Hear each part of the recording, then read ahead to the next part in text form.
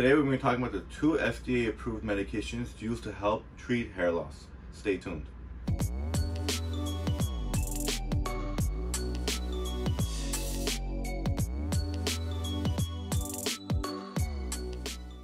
What's up guys, my name is Edgy and I'm a pharmacist, and I enjoy making these videos answering common questions patients have about medications or any healthcare related topic, so that you subscribe for more content. Now to the rest of the video.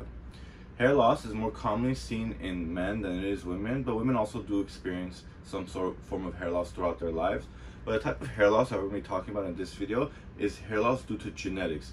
So there are other types that are due to like environmental factors or trauma, but genetic hair loss is the most prevalent, and it's also the most permanent type of hair loss. So there are 2 medications that are FDA approved that are shown to help either help manage your hair loss or maybe even regrow some hair that's lost. The 2 medications are Minoxidil, also known as Rogaine, as well as Finasteride 1 mg, also known as Propecia. In my previous video, we talked about Finasteride 5 mg, which is used for BPH. So in that video, I kind of mentioned a little bit about how it could be used for hair loss.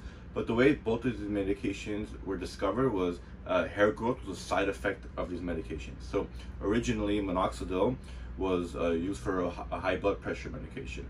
And throughout the studies, they saw some hair growth in the patients in the studies they did. And because of that, they're like, hey, let's try to make this medication to a topical formulation and let's put it on patients' heads and see if their hair will grow. So the way Minoxidil works is that typically it will enlarge the capillaries, so have more blood flow going. So you have, if you're balding and you have more blood flow going, so there's more nutrients feeding your hair follicles, it promotes hair growth or also prevents hair loss. So that's one medication that they've used, and I brought it here. This is something we sell here at the pharmacy. This is generic Minoxidil. Rogaine is also available both for females and for males. For males, they typically recommend 5%, the concentration of the medication. Females, they typically give 2%. Men could use the 2% as well. This medication is really popular because, one, you don't need a prescription for this medication. And it's topical, so you just apply it to the area. So whether it's on your vertex or the corners of your hairline, it does work in the sense that it's better for prevention of hair loss that I've seen in patients and also in the studies. However, there has been hair growth with this medication because of the studies, they showed that you could reactivate the hair follicles that could regrow. Because the way genetic balding works is that you typically have miniaturization, so your hair follicle kind of the circle kind of gets smaller and smaller and eventually like closes, so you don't have any hair growth. Minoxidil, you typically have to use it twice a day. The problem with this, and also for Finasteride, is once you stop using the medication, the hair loss will continue and it'll go to where it was supposed to be before you were taking the medication. Using it twice a day can be a little cumbersome, but it is practical, and it's good as a topical, so you have less systemic or like overall side effects in your body. Whereas Finasteride is, which is also known as Propecia, that medication works as a 5-alpha reductase inhibitor.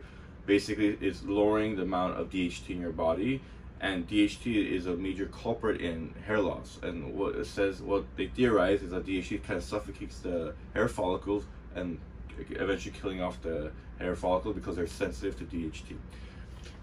The stock bottles, so I don't open the stock bottles, or else I'll show you guys the tablets. But Finasteride 1 mg, they basically found that in the ProScar Finasteride 5 mg studies that patients were also experiencing hair growth. So what they did, like, oh, let's cut the tablet into a fifth, and let's give it to patients and rebrand it as a hair growth medication. So Finasteride 1 mg Propecia. So they did that. This medication does seem more effective than the Minoxidil. A lot of patients use it together. A lot of patients use it as a combo. The problem with Finasteride, it has more serious side effects than Minoxidil. For example, decreased libido is a big side effect for Finasteride, and the problem with that is some studies show low incidence of decreased libido. However, like in my opinion, there's a problem with reporting on that. So some patients might not be aware of that. They might be maybe embarrassed to say that, so they don't report it. And so in the studies and the statistics, it doesn't show as much decreased libido. but it does work. You usually take it one time a day, and this one is pretty effective in regrowing hair as well as mainly preventing hair loss. So with hair loss, the key thing is to start it as soon as possible, because it's easier to prevent your hair from falling than to regrow hair. So these are two medications that typically are used for hair loss.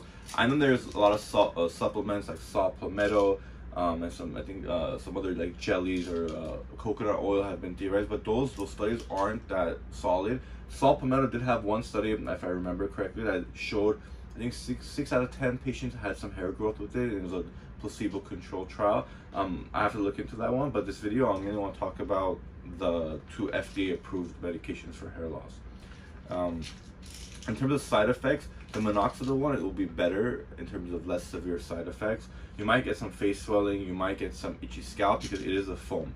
It comes in both a foam and a droplet solution. The foam is typically easier to administer, but it does get a little messy, so they recommend doing maybe 30 minutes before you go to sleep and then before you head out in the morning if you go to work or school or anywhere. But yeah, so these are the 2 medications I want to talk about. If you guys have any questions, comments, or feedback you guys have for me, I know I haven't posted in a while, and I want to know if you like this kind of free formatted explanation that I do. So this explanation is just basically off the top of my head. My other videos, I make it more structured, where I have segments. That seems a little more concise. I don't know how long this video is going to be, but this one I think is a little bit more natural flowing, a little more, might be a little more quirks in the video, but I'm giving this a try. So I hope you guys like this video. Give me a thumbs up and make sure to subscribe. Thanks for watching. See you in the next one.